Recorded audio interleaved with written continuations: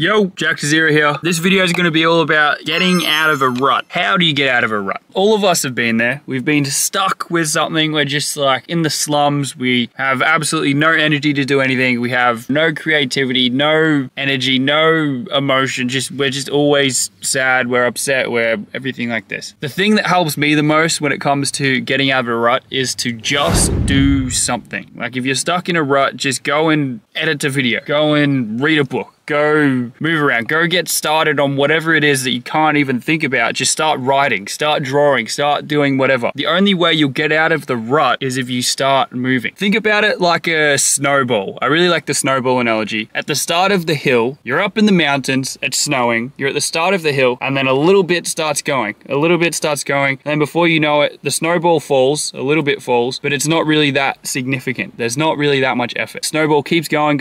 Before you know it, you've got this massive snowball avalanche or whatever that started from this little pebble or whatever falling at the start. That's what's going to happen with you. If you're in a rut, just start with the little pebble at the top of the hill and just start doing one step at a time, bring it down, and then before you know it, prices are down.